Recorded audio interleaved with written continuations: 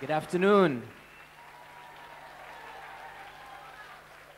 How is everyone doing this afternoon, okay?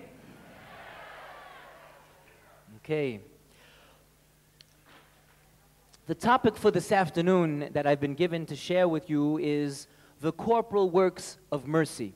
And it's very, very important, and it's very, very much related to the talk that I gave yesterday, and I'm going to go into the details about it. The big point of it does come from Matthew 25, and the list that Jesus gives in Matthew 25 really touches upon the church's tradition of the Corporal Works of Mercy. But I'd like to spend a little bit of time with you getting into some of the details of that. I'd like to start first with mercy itself. And when you get a basic definition of the word mercy, what you get is compassionate treatment. That's what mercy is. Compassionate treatment. And as you know, the word compassion comes from the Latin compassio, which means to suffer with. So the corporal works of mercy are not about, it's not about having pity for someone. Like I say, oh, that poor person, you know? Where, you know how sometimes people see somebody who, if you see somebody in the street who's homeless, or if you hear about a bed, a lot of times people go, oh, isn't that terrible? Now, that's our hearts kind of going out, but we're not really suffering much with that person, you know? It's almost having pity on that person, you know? And if you have pity, it could almost be kind of condescending, kind of looking down on someone, saying, oh, I'm so sorry to see you like that, you know? And so it's not but compassion, to suffer with, that's a whole nother story. And that's what the corporal works of mercy are rooted in. When you look at the list of what they are, let me just jump ahead and tell you what they are. Feeding the hungry, sheltering the homeless, clothing the naked, visiting the sick and imprisoned, and burying the dead. The first four of them come directly from Jesus in Matthew 25. And then the last one is added, burying the dead. And you know, to suffer with those who are suffering from hunger, from homelessness, from being naked, from being sick or being imprisoned, to suffer with them is quite a different thing than going, oh, I'm so sorry about that. I'm not making fun of people who do that, you know, because sometimes that's the way of them expressing some kind of feeling or sentiment towards them, but that's not enough. It's really not enough. You know, for every, you know, we should have $1. That's about $3 right there. So if you go, oh, that poor hungry person, that's $3. And if you go, that's about $7. That's about $7 right there. But if you don't know any hungry people, and if you don't know where to bring some food, I know some people here have been cooking up a storm, man. I ate some beautiful, beautiful sweets, those fruit muffins and little ginger crisps and all that other stuff. You know, if you can bake it, and the soup, I had pumpkin soup that was out of this world. So if you can make a really great pumpkin soup, then make a pot of soup and bring it somewhere and give it to somebody. You know, if there's a shelter, do something. You know what I'm saying? If you're going to go, that's 3 meals.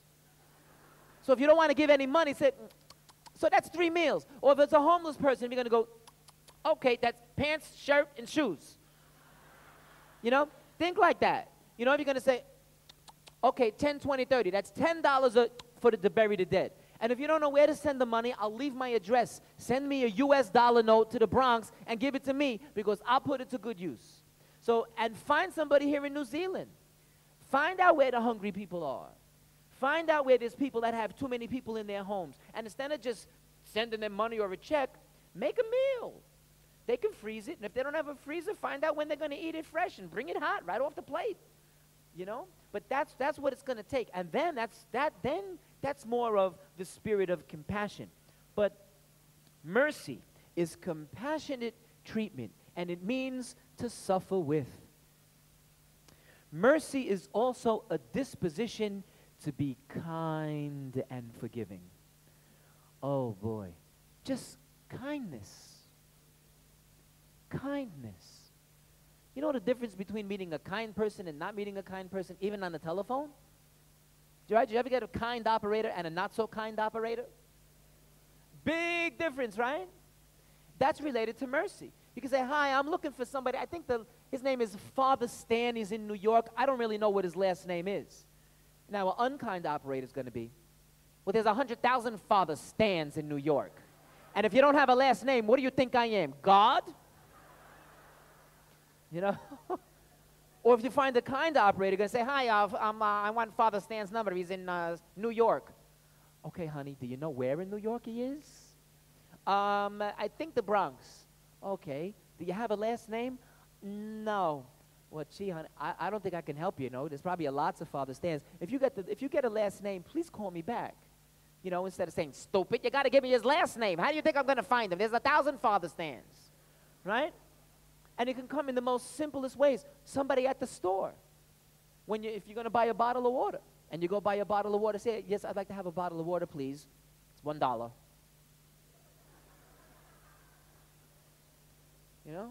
And now to be compassionate, right then at that point there, would say, how are you today? Fine, thank you. Or as if you see someone, oh, would that be all? Yes, please, that's all, just a bottle of water. And the little things like that. A little bit of kindness goes a long way. That's one of the major attributes of God himself. He is all merciful. He is compassionate. He is kind. He is kind and merciful. Another quality of mercy is a blessing. And what did Jesus say? Blessed are the merciful, for mercy shall be theirs. So in order for us to get a feel and to get an accurate sense of what the corporal mercy, what the corporal works of mercy are, it's very, very important for us to get an accurate and an authentic sense of what mercy is, of who mercy is. Because Jesus is the mercy of God. And in Ephesians chapter 2, verses 4 through 5, the Bible tells us this. Because of his great love for us, God, who is rich in mercy, made us alive in Christ even when we were dead in sin. Oh boy, isn't that good news? Even when we were dead in our sin, God, who is rich in mercy, made us alive in Christ. That's so awesome.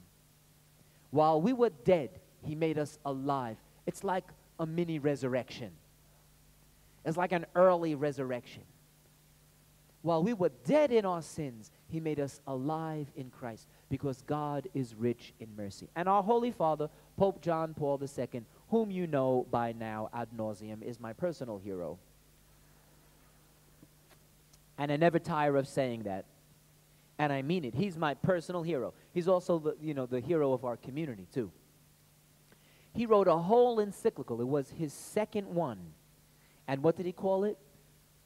God is rich in mercy is the English translation. And he took it right out of Ephesians chapter 2, verses 4 through 5.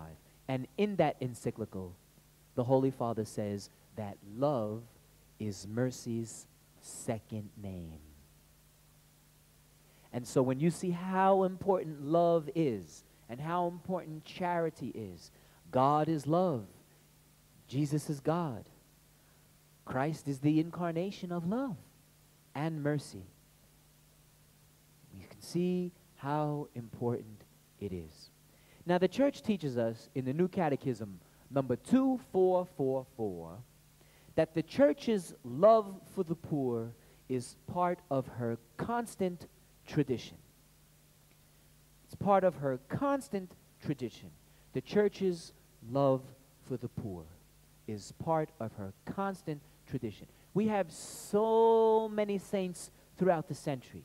We have throughout the centuries. We have so many people living now who are so devoted to the care of the poor. And of course, we've just lost from our terrestrial view a great one, Mother Teresa, and her sisters are still carrying on that mission and that work with great love for Jesus in the poor all over the world, the missionaries of charity.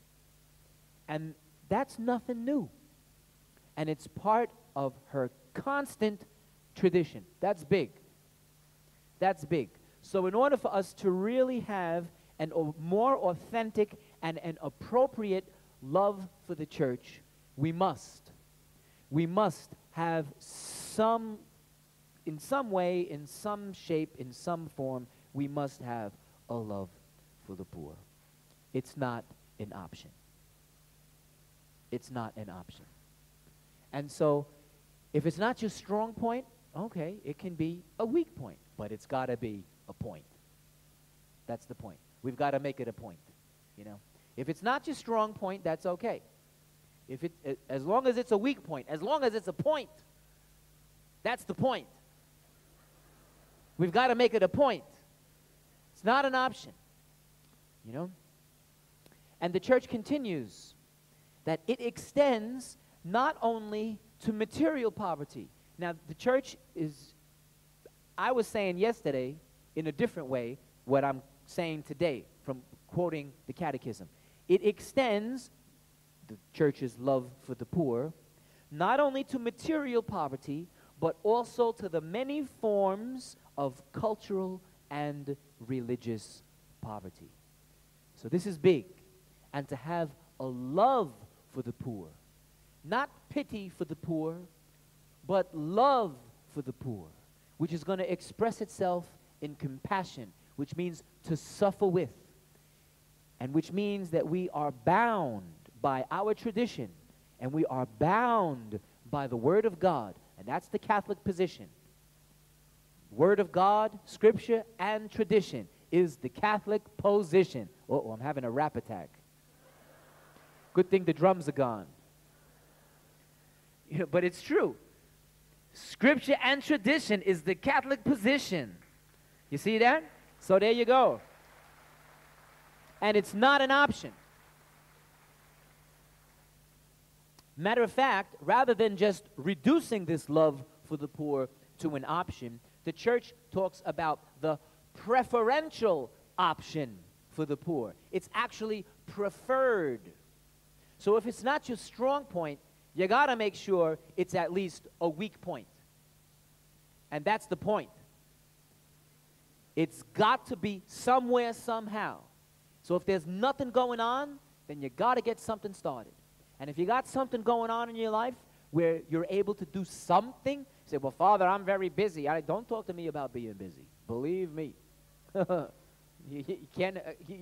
won't get no ground on that one. And if you say, well, Father, I don't have much money, don't talk to me about having much money. I take a vow of poverty. On the one hand, I have no money. But on the other hand, that's where I get all my money from. People donate and people give, and God provides. Don't worry. Mother Teresa said, well, God has a lots of money. And people would write Mother Teresa $100,000 checks. People would write Mother Teresa, what do you need? You need a building? Don't worry. She goes, yeah, I want the building right there. Boom! They will come with their checkbook. Bing, bing, bing, right at the check. Build a building. No, I don't want it that way. I want it this way. She was very tough. She was one little tough cookie, Mother Teresa. Great story about Father Benedict working with Mother Teresa in New York when Cardinal Cook was still the Archbishop, the Cardinal Archbishop of New York. And Father Benedict worked very closely with Cardinal Cook, whose cause for beatification, he is the postulator for the cause of the beatification of Cardinal Cook. And he still works very closely with Cardinal O'Connor in New York. And when Mother Teresa, was in town and she wanted another convent, so Cardinal Cook told Father Benedict to go show Mother Teresa the convent. So he says, Mother, I'm going to, take you and show you the convent. And they went in the South Bronx, and she looked at the convent. She goes, no. No? No. What's the matter? It's not good for us. So Father Benedict goes back to the cardinal and says, she said no. Why'd she say no? Because it's not good for us. Then he shows her another one. And she goes, yes, we'll take this one. She said she'll take that one. Okay, very good. Then she goes inside. She says, all the rugs, all the furniture, everything, take it all out. Everything, whoop, whoop, out the window. All the curtains, all the rugs, all the furnishings, out the window. Oh, yeah. She was a tough cookie. But she had a vision. And she certainly teaches us how to have compassion and how to have mercy and to show that mercy for the poor. Now, let's get to the corporal works of mercy themselves. In the Catechism, number 2447, I like to call it the CCC, the Catechism of the Catholic Church. I refer to it as the CCC. I saw some copies back there at a bookstore. As a matter of fact, in New Zealand and in Australia, you have a wonderful, wonderful paperback version of that. If you don't have it, get it. And if you have it, read it. And if you read it, read it again. It's an absolutely awesome book. So take it home with you. So that's my little TV commercial for the church. See? If you don't have it, get it. If you have it, read it. And if you read it, read it again. There's a number of ways to read the Catechism. One is from cover to cover. So if you've never done that, read it from cover to cover. And make it a project. And speed read it. Just go right through the whole thing, cover to cover. Another way to read the Catechism is when there's a certain topic that you need to kind of look up. It's got a decent index in the back, and you can look it up in the back, and you'll find wonderful things back there. And another way to read the Catechism is just pick it up and open it. Just pick it up. Almost like Bible. You know how you do Bible roulette? You know, you say a prayer to the Holy Spirit, and you open up the Bible, and you let God speak to you. You can do the same with the Catechism. Just take it and open it and read it, and go flipping through it and see what you see. And it's amazing. Every time I open it up, I'm amazed every time. And what the church says about the works of mercy in number 2447 is this: charitable actions by which we come to the aid of our neighbor in his spiritual and bodily necessities. That's what works of mercy are. Works of mercy are charitable actions by which we come to the aid of our neighbor in his spiritual and bodily necessities. And then there's two lists. There's the spiritual works of mercy, and there's the corporal works of mercy. And as I was reviewing this, I'm saying to myself, my goodness, I'm 24/7 with these things. Listen to the spiritual works of mercy. Instructing. So even when you're instructing your children, if you're a teacher, you're involved in a spiritual work of mercy. Advising. If you're going to give advice to someone, you're involved with the spiritual work of mercy. If you're consoling someone, you're involved with a spiritual work of mercy. If you're comforting someone, you're involved with a spiritual work of mercy. Now we're getting really heavy here. When you're forgiving someone, you're involved in an awesome spiritual work of mercy. And even more intensely and lastly, when you're bearing wrongs patiently. Can you please repeat after me? Bearing wrongs patiently. Repeat. Oh, yes. You could put on your refrigerator CCC, number 2447, number 6. That's the 6th spiritual work of mercy. Bearing wrongs patiently. Oh! You want to have some compassion? Oh, to bear the wrongs of another patiently. Whew. Then the corporal works of mercy. Feeding the hungry, sheltering the homeless, clothing the naked, visiting the sick and imprisoned, and burying the dead. Maybe one of the most easiest ones for some of you to do would be just that, to visit the sick. Those who you know are not feeling well. If you don't like going to hospitals, and do you have nursing homes in New Zealand? Or old age homes? Oh man, there you go. Early on in my conversion, the Lord I had more grandmas than I could, and they're in heaven now, boy, and they are praying for me. I have a host of grandmas and grandpas in heaven. Because when I first had my conversion, the Lord brought me to this old age home. And it was very interesting. They see this young, Dapper Dan guy come in, because I was a musician at that time, and all the nurses were like, is that your grandson? Is that your grandson? Is that your grandson? Is that your grandson? And they're saying, all these nurses want to know if you're my grandson. I said, of course I'm your grandson. I had all these grandmas. It was unbelievable. Go visit somebody in the nursing home. Say, well, I don't know who they are, and I'm ashamed. Knock it off. Stop that. Don't put up with that for 1 second. Take the plunge. Go. Go. You don't have to know in order to go so that you can show the world that you, don't get me started. But you don't have to know in order to go. Just go. And what you may have to do is speak to someone at the front desk and say, hi, I'd like to visit someone. Now they might say, all right, well, you have to get fingerprinted, you have to go for a class, and you have to pay $5 to be a volunteer. All right, so you bear patiently with the wrongs of this scenario. Practice a little spiritual work of mercy in order to get you the ticket to practice a corporal work of mercy. Yeah? Yeah. And then you go. I'm telling you, you will get more than you ever get.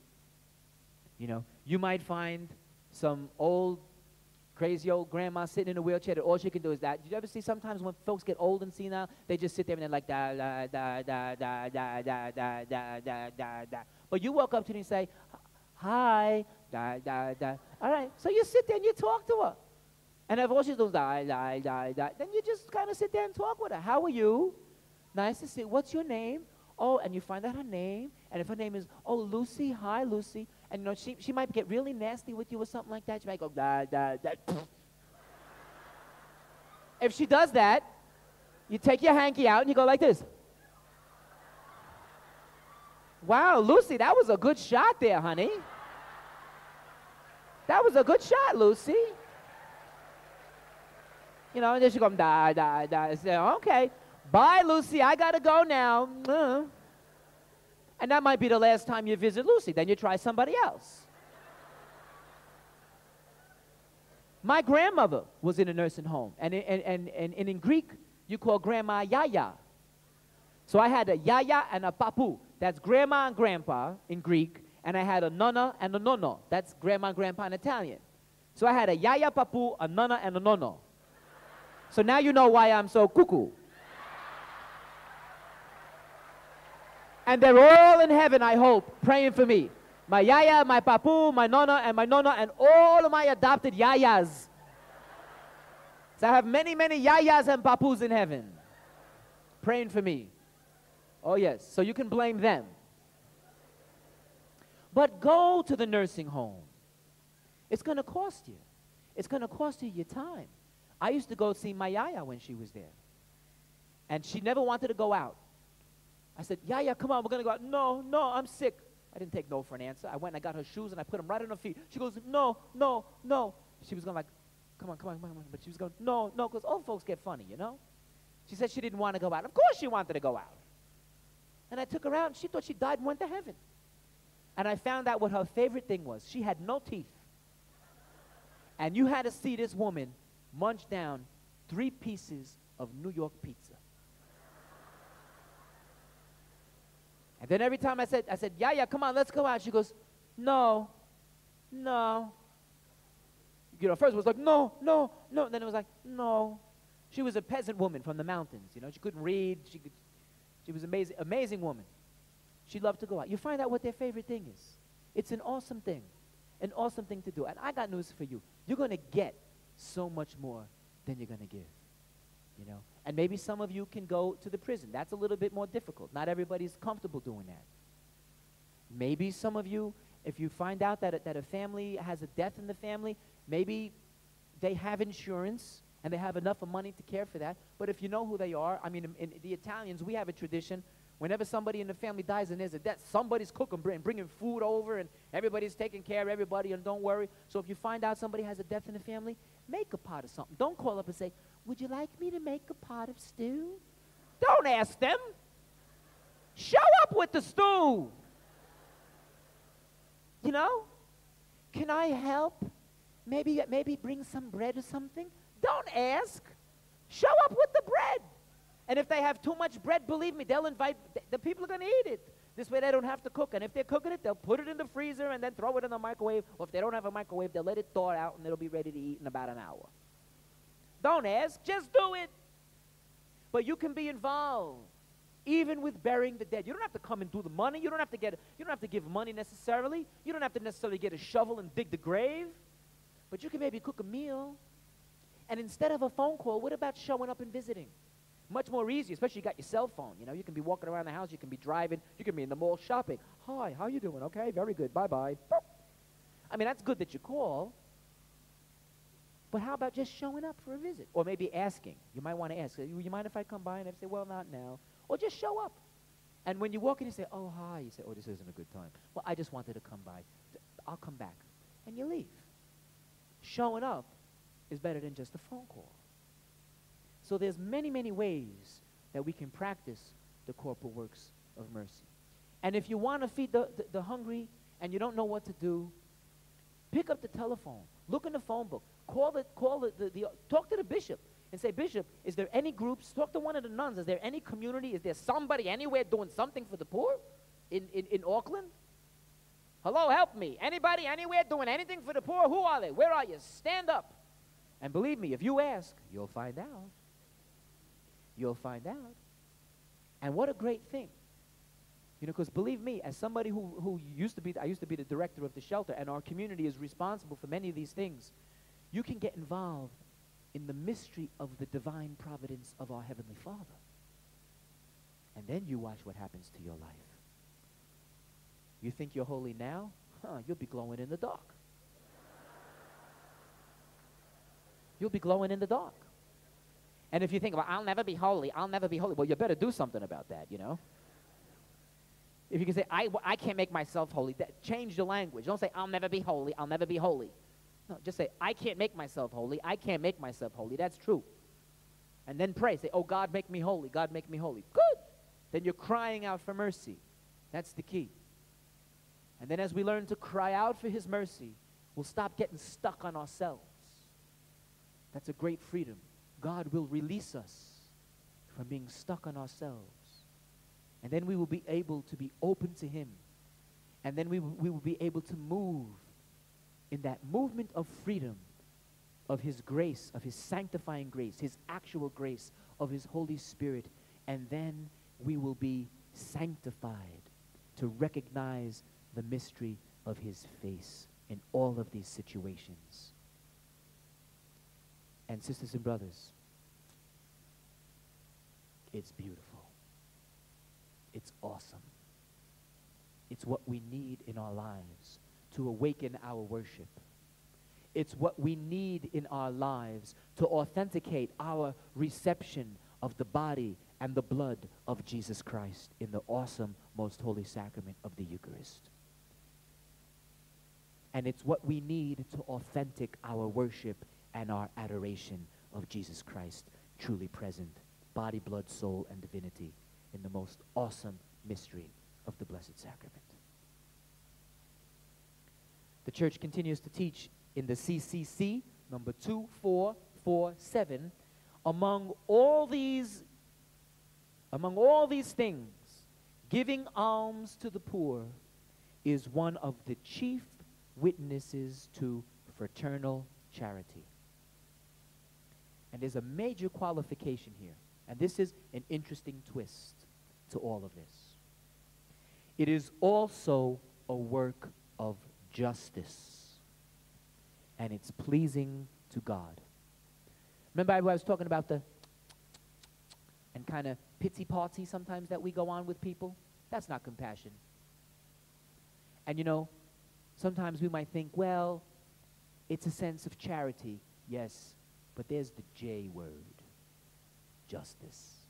Listen to what some of our saints have to say about this. First of all, the Church is teaching us that it's pleasing to God.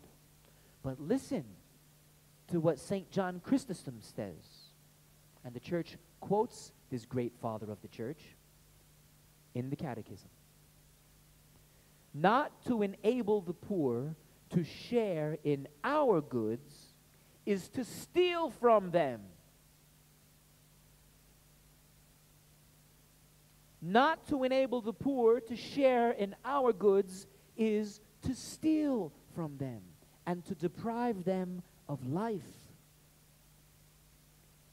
And the Church continues, the demands of justice must be satisfied first of all. That which is already due in justice is not to be offered as a gift of charity. Oh my. And that's right in that little dynamite book called The Catechism of the Catholic Church. I wonder how many Catholics read that line. You know, it's almost like, oops. It's like, oh no, please stop, don't say that. Oh yeah. The demands of justice must be satisfied first of all. That which is already due in justice is not to be offered as a gift of charity. It's a matter of justice. We must. In certain situations, we must. Like if somebody's house burns down, God forbid. And what a terrible thing there. My parents' house was this close away from going down to the ground. All the houses next to it went down to the ground.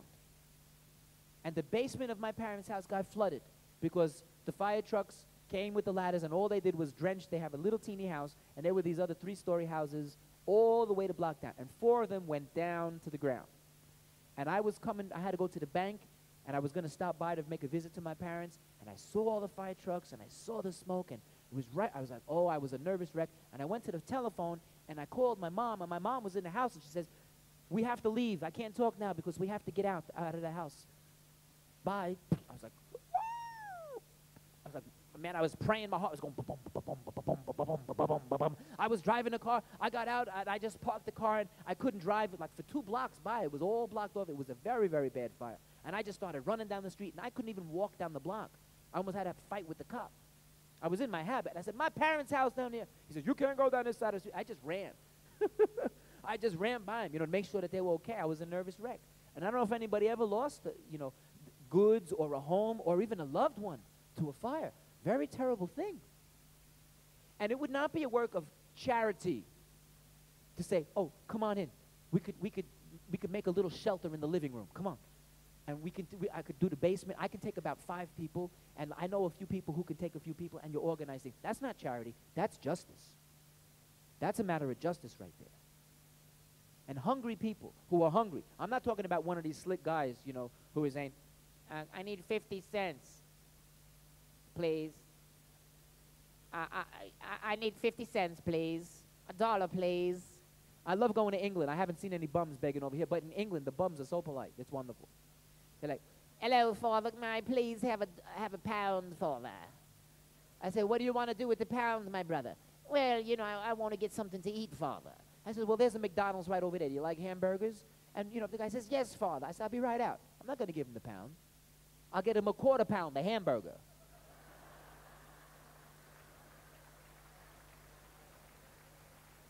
I'll get him the hamburger.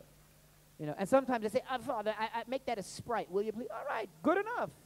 Fair enough. I'll buy him the food. Now, if the guy's really hungry, he's going to do that, And that's could be a matter of justice, not just charity. But if he's out sitting out there drinking, it's more charity than justice in that case. But it's a lot of people that you don't hear about who are really struggling. Right even in New York City, there's a lot of families that we help. And it's not charity. When we give our food distribution, that's not charity. That's justice. These people need this to survive. There's grandmothers taking care of extended families. And they've got so many people in their home. And they really need this little extra food to help them. That's not a matter of charity. That's a matter of justice. And who knows how God is going to use you and involve you? I don't know. And neither do you. The good news is, he does. The question is, will you be willing? That's the question. That's the question. Listen to Pope St. Gregory the Great. Pope St. Gregory the Great. One day we're going to hear that about my hero. I believe that one day he's going to be Pope St. John Paul the Great. No doubt about it.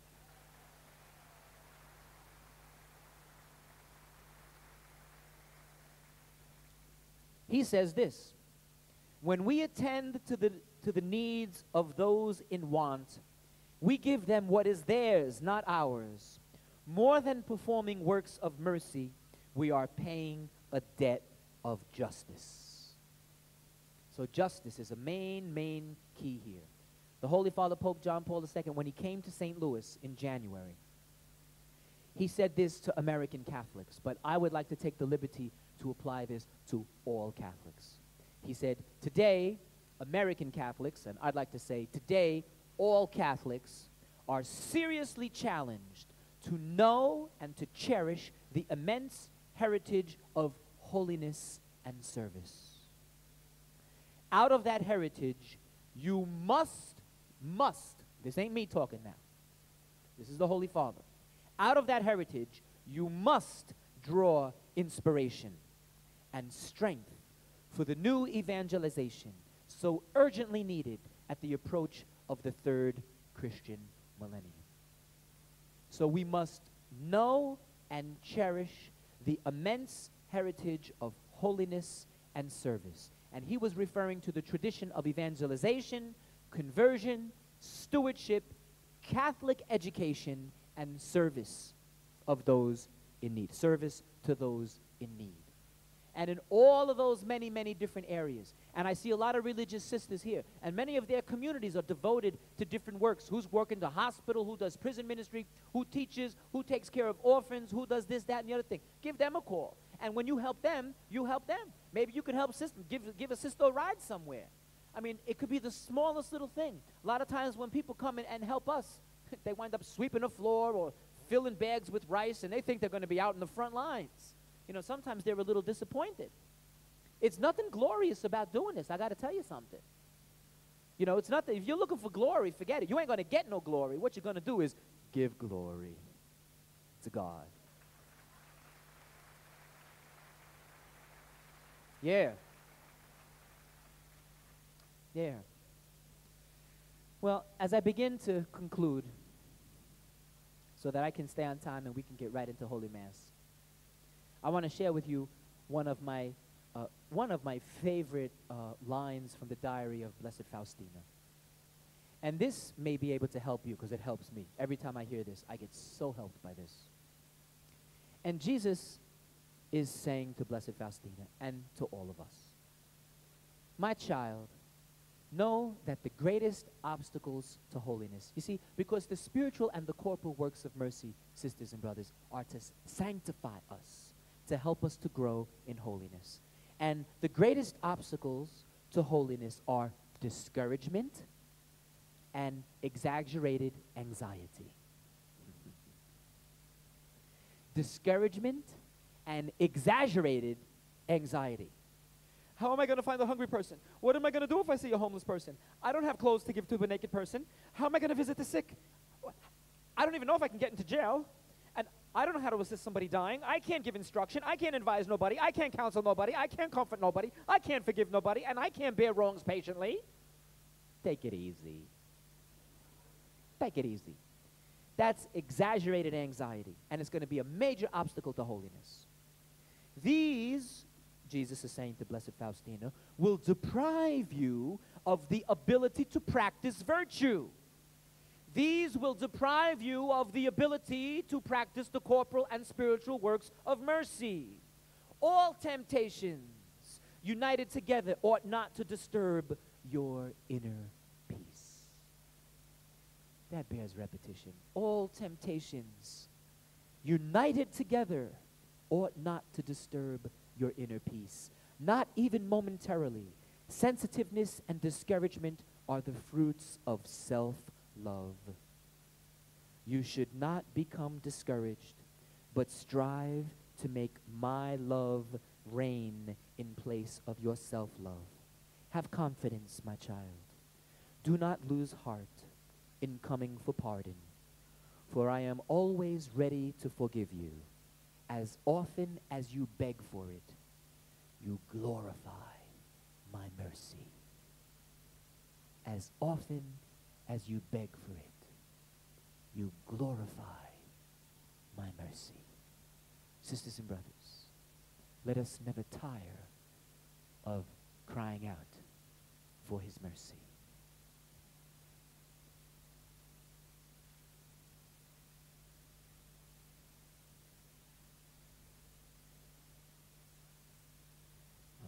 Practicing the corporal work of mercy, spiritual work of mercy. What is it? Bearing wrongs patiently. Number 5, Peter. That was the cue. There it is.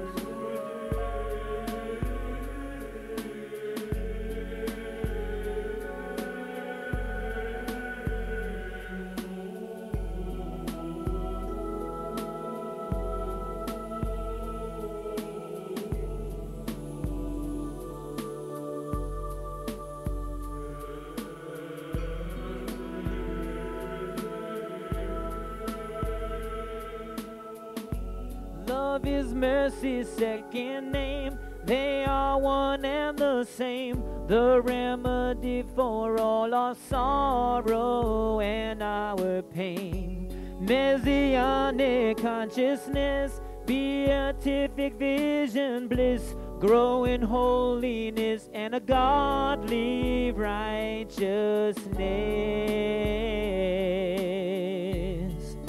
Kyrie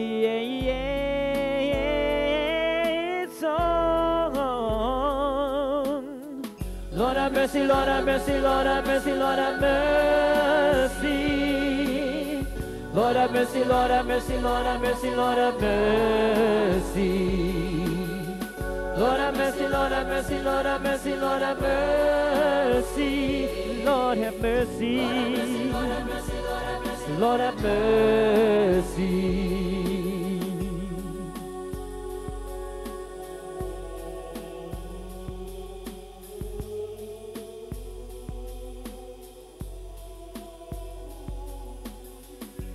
This is how we are to live. Love like Jesus and forgive. Love one another in the power of His name. Jesus didn't say be nice. Jesus died to pay the price. The Lord wants mercy, not a selfish sacrifice. Kyrie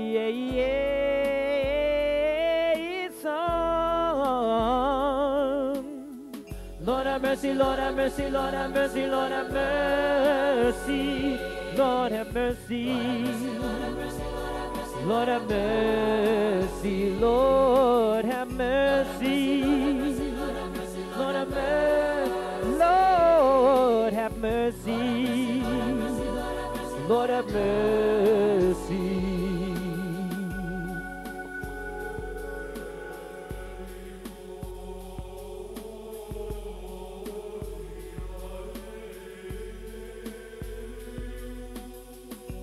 Learn to turn the other cheek.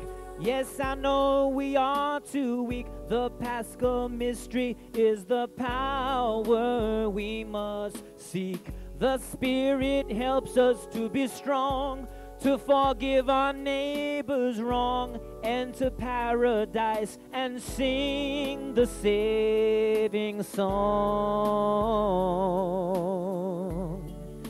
Kyrie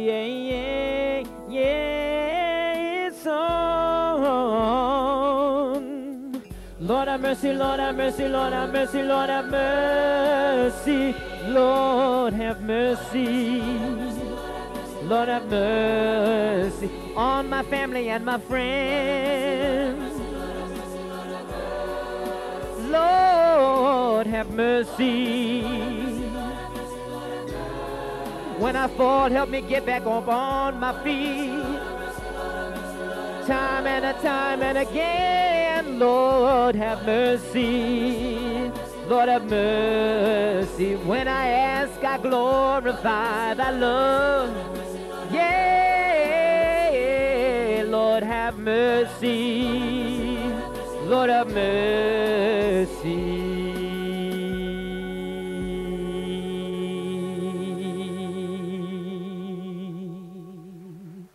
Amen. God bless you, and may the Lord have mercy on you and your family now and forever. God bless you.